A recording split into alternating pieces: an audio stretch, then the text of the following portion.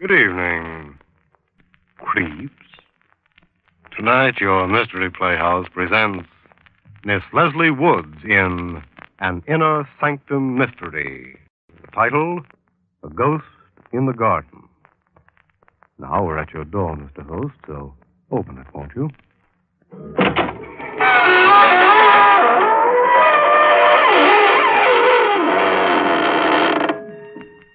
Good evening, friends of the Inner Sanctum.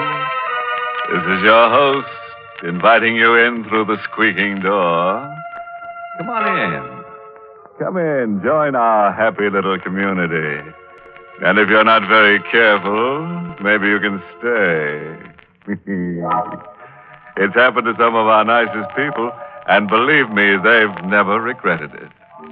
As they always say, it's a place to rest your bones. Remember, ours is the only community that has no taxes, no housing problems, no inflation, and no politicians. Of course, it might seem a little dead to you, but that's the idea, isn't it?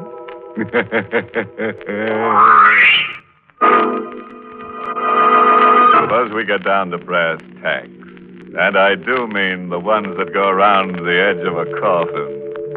Huh?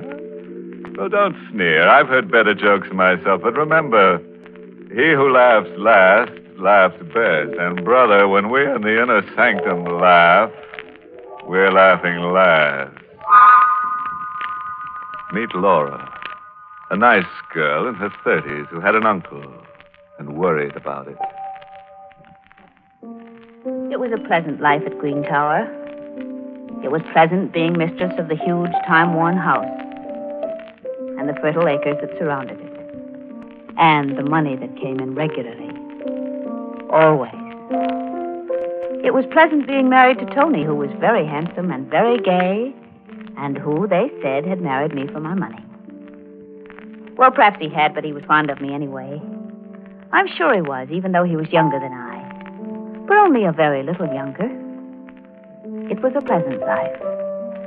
Until Uncle Edward came home. Tony had gone out to the village, I think, to pick up something or other. I was alone. Tony, the door's open, darling. You know I never lock it. Did you have a nice time buying things, Tony? And who, my dear Laura, is Tony? Oh, Uncle Edward. Yes, but I haven't returned from the grave, my sweet. I didn't think you had. Hello, Uncle. That welcome could very easily be warmer and still not be overwhelming. I've been away a long time, and for a change, Green Tower seems attractive. Does it? Which is rather a pity. What do you mean? Selling it. You're not going to sell Green Tower? Oh, yes. Yes, I need the money. Uncle, you can't sell Green Towers. Well, it's mine. Of course I can sell it. But... And who is this Tony? Tony is my husband. Oh, really? Well, my congratulations. And I take it he thinks you own Green Towers? Yes. And thinks you have money as well? Yes. Uncle, I thought I saw someone in the garden. Uncle, please. Be still. It's so infernally dark out there, I can't see. Might be some burglar fellow. He was standing with his back to the room, peering out into the garden. Uncle Edward, who had been away a long time and who had come back at last to shadow my life. He was not a very big man, my uncle. And when I came close to him, I realized that he was barely as tall as I. Uncle. I can't make out a thing. Those blasted shadows. He was looking out into the garden for an imaginary burglar, while I stood behind him with the old French paper knife my mother had left me. I tried again. Uncle, please. Now, it's no use, my dear. No use. Go away and stop bothering me. He didn't even turn around when he said that to me, which made it quite easy when I... The knife went in smoothly. It kept on going into his back until I thought it would never stop. But the handle broke. Uncle Edward's body stiffened for a moment and leaned back intolerably against the knife. He groaned, and he fell. After a moment, I bent over him. He was very silent. As silent as the dark garden. As silent as death. My uncle had come home more than he knew. He wasn't very heavy.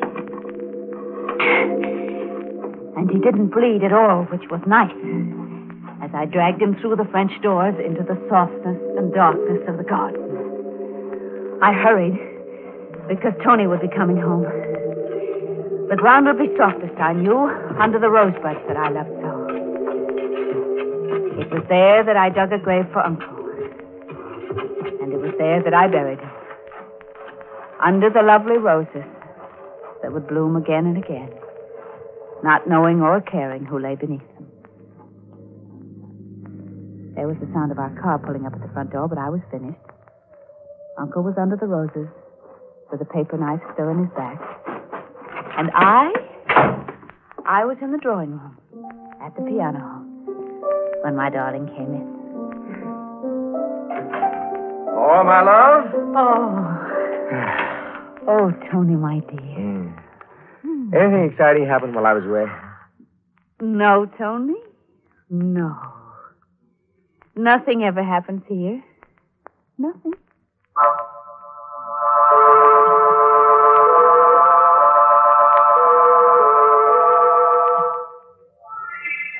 Oh, it's pleasant having breakfast in the garden, isn't it, Tony? Mm-hmm.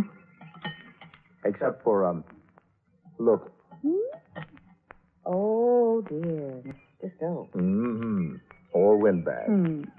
Well, he's a very nice old gentleman, but he does talk a lot, and... Good morning, good morning. My, what a lovely sight you two make. Charming. Thank you, Mr. Stokes. Well, Laura, your roses are almost as lovely as you are. They're much lovelier, you know that. And where is your Uncle Edward this fine morning? My Uncle Edward... Oh, Laura, you upset your coffee. Oh, yes, I did, didn't I? That was very careless of me. Well, Mr. Stokes, I suppose Uncle Edward is still abroad. Oh, my dear, my dear, I saw him last night here. Here? Well, on his way here, at any rate. I was driving. It was quite late. I saw him coming down the road. Oh, it wasn't Uncle Edward. No? No, well, isn't that funny? Well, I thought I could have recognized him anywhere. It wasn't Uncle Edward. Well, yes, of course. You know better than I, of course. Well, I must be getting old, eh? Well, that reminds me. Mrs. Stokes will have my head if I don't hurry back home. Goodbye. Goodbye. Who's Uncle Edward, Laura? My uncle. I could have guessed that. Oh, yes, of course. I mean, my mother's brother. A poor relative? Why do you ask that? Well, you seemed so upset when Stokes mentioned his name. Oh, well, he is a bit. He sponges. I wouldn't have liked him. No, I don't think you would. So, isn't it lucky it wasn't Uncle Edward?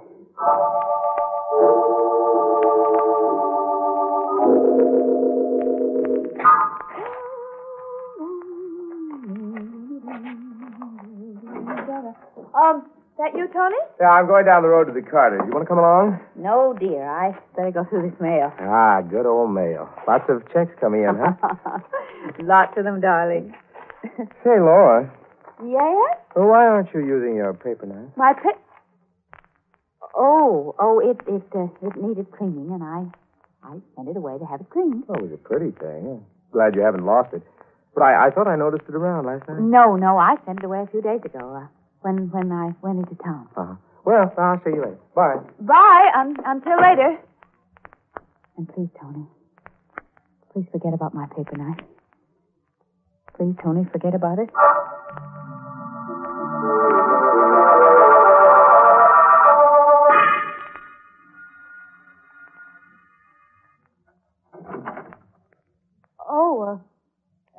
Oh, hello.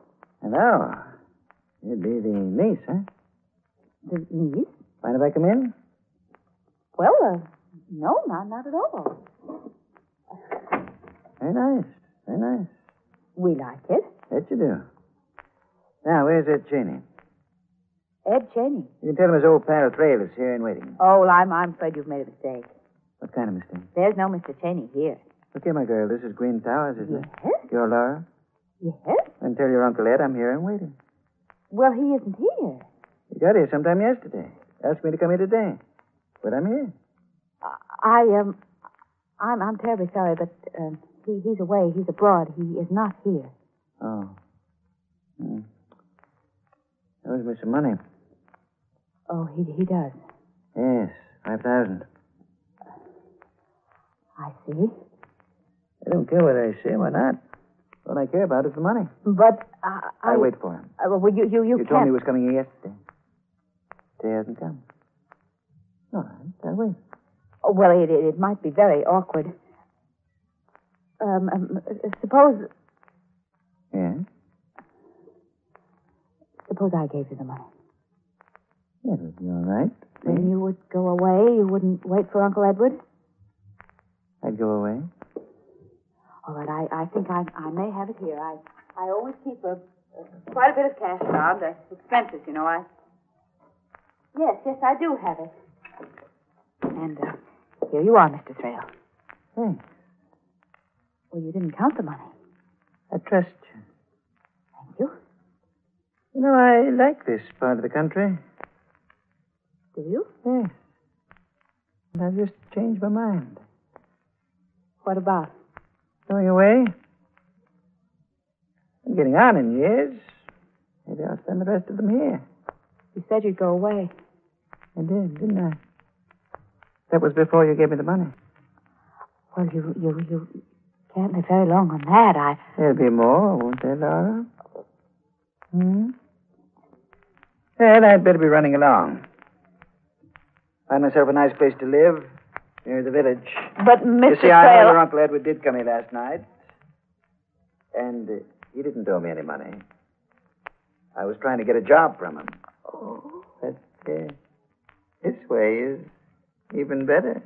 Au revoir. Oh, no. Oh, no.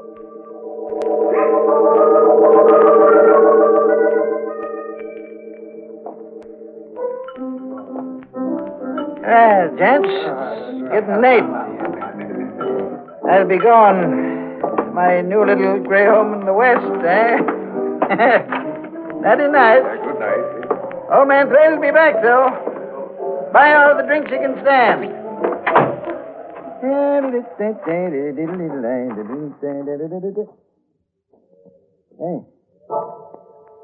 didn't see you. You're dark. What you want? I said, what? Don't just stand there looking at... Hey, that knife. What are you doing with that?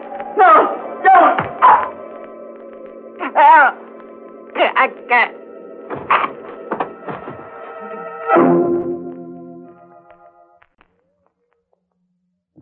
Well, you're all here waiting, eh?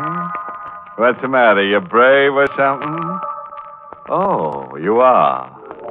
Then suppose you crawl out from under that sofa and listen to the tale of Laura, who planted her Uncle Edward under the rose bushes in the garden with her favorite paper knife in his back. A Mr. Thrale tried to blackmail her, but one dark night, Mr. Thrale lost interest in worldly matters, lying down in the street with a knife in his heart. The next morning at Green Towers... Good morning, Laura. Good morning, darling. Started breakfast already? Too hungry to wait. Pull up a chair and go to work. All right, I will. What's the matter, Laura? Nothing. You're a bit pale. I'm all right. Tony, who put those roses on the table? I did. They're blooming. I know how you love them. Oh, thank you, darling. Say, terrible thing in the papers this morning. Oh? What? Man stabbed to death in the village. Really? Stranger hereabouts. He was at the village bar, throwing a lot of money around. Walked out. Somebody evidently wanted the rest of his money, so he got a knife stuck into him. Oh, how dreadful. What was his name, Tony? It was a funny name. Hard to remember. Oh, yeah. Yeah, thrill. Yeah, that's what it was. Laura, what's wrong? Oh, no, nothing. I do think, though, that those roses have given me a headache. Their odor's so strong. Oh, that's a shame. Well, I'll get rid of them. Will you? Thank you. I'll go and lie down for a while. Maybe my head will feel better. Yeah, you do that. Yes, I may even be able to sleep again.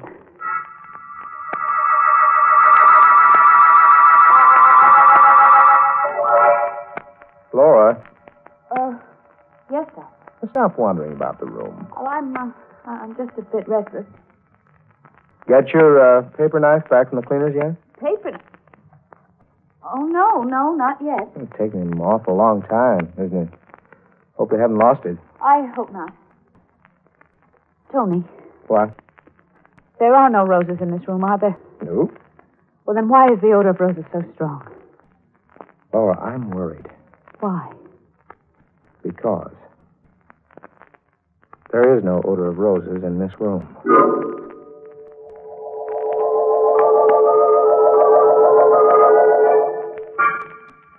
Good night, Tony, darling. Laura, are you sure you don't want me to stay with you at night? No. Run along to your own bedroom. You're not looking well. I'll be all right. Well, yell if you want me. Good night. Good night, Tony. Good night. I'll be all right, if only the roses will go away. The heavy, sweet odor of roses always in my nostrils.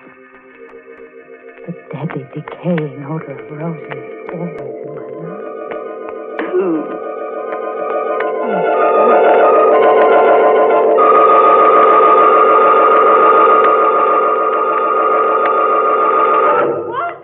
What? Oh, for goodness sake, I was asleep. And it was nothing. No.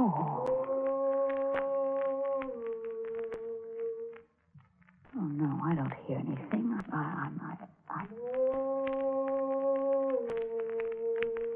The voice is coming from the garden. I've got to get out of bed and see. Just see. Now, there's nobody in the garden. Nobody at all. There's the plum tree, just as it always is. And the vegetable patch. And the lawn where we play croquet. And there are the rose bushes, too.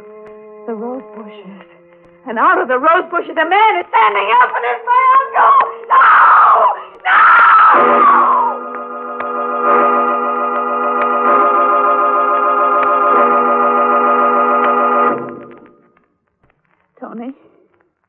Tony, what did that doctor say? The consultant, I mean. I don't know. He's stopping by in a little while. He seemed a very strange man. Oh, psychiatrist often. I knew he was a psychiatrist, darling. Tony, do you think Of course not. Because it's only that I smell roses when they're on. You're not crazy, Laura, and for heaven's sake. That must be the doctor now. Now, you'll be a good girl. I'll see him, and I'll be back very soon. You try to sleep? Yes, darling. But I couldn't sleep. The odor of roses was so terribly strong. I thought, well, perhaps if I got out of bed and lay down on the floor where the fresh air and the air conditioning machine was strong, perhaps there I'd be more comfortable. But and for a moment I thought it was funny as I crawled about a bit on the floor on my hands and knees until I found the place where the fresh air was supposed to come from. Then I began to laugh. And I laughed and I laughed.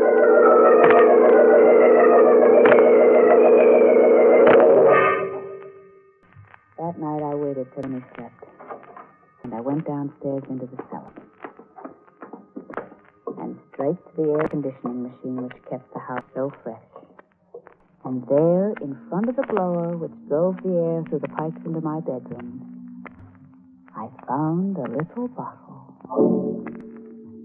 It was a lovely little bottle with a crest on its little fat belly and the words, Attar of Roses on it. The bottle, you see, was open. And then I knew that I wasn't mad. And I also knew that the time had come for me to find my paper knife again.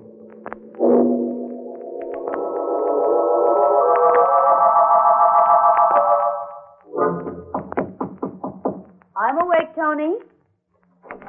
Ah, brought you your breakfast. Thank you, darling. Put it down. I won't eat it just yet. All right. Hey, you had a good night? I had a wonderful night. Tony, I think I'm going to be well again. Good. Help me out of bed, darling, will you? Sure, all right. Just put your arms around me. All right. There, I'm up. Oh, don't be in such a hurry to take your arms away, darling. Hold me close. Oh, Laura, you... Ooh. Darling, I forgot to tell you. What? My paper knife came back. It what? Yes, I have it now in my hand. The hand that's behind your back, Tony. Laura. Yes, Tony, here is my paper knife. Oh, you can take your arms away from me now, Tony. It was quick with Uncle Edward, but I think you'll die anyway, Tony. Yes. Good doctor. Maybe there's a chance. Maybe. Oh, no, doctor. Why? I found the bottle of perfume you placed in the air conditioner that you were using to drive me mad. Bad. Bad luck. Very bad luck, darling. You saw me kill Uncle Edward, didn't you? You were the one in the garden, weren't you? Yeah, saw you. And then when Thrale came, you knew about him and you killed him, didn't you? Of course. Couldn't afford to have you give him money. Money. It was going to be mine. Oh, Tony. Oh, Tony, didn't you know it was yours anyway? Everything I had was yours. Why did you have to torture me and try to drive me crazy? You would have cracked it. And the money would have gone to... Yes. Uncle Ed. I played it safe. But you didn't, Tony, did you? Play it safe. Because now you're dying. And when you're dead, I'm going to bury you with Uncle Edward. Right in the garden under the rose bushes. I've already told everyone that you're going away, and you are. But not very far. Although it's far enough, isn't it, Tony? You've won. Thank you, darling. And you've lost. Listen. You know what that is? It's an ambulance. For you. Why? You're mad. Yesterday, 2 doctors signed a certificate of lunacy. I authorized. I am not insane. I can prove it. The odor of roses was a fake. I can show them the perfume. I can explain it to them. But how will you explain me? Or Uncle Edward? That's it, Laura. How will you explain us? Tony!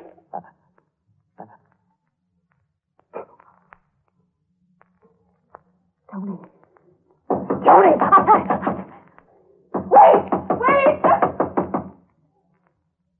What am I going to do? If I prove I'm sane, they'll hang me. And I don't want to be hanged. If I say nothing, they'll think I'm insane and they'll send me to the asylum, and I don't want to go to the asylum. And they won't go away. They won't go away.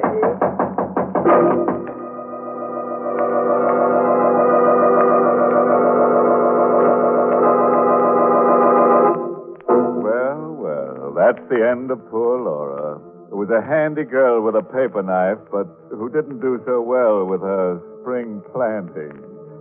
Oh, and while I amble down to Green Towers to find out whether Laura's spending the winter in a padded cell or at the morgue, let me give you a bit of earnest advice. Never plant your uncle in the rose bushes if you're allergic to pollen. You might get a bad case of sleigh fever.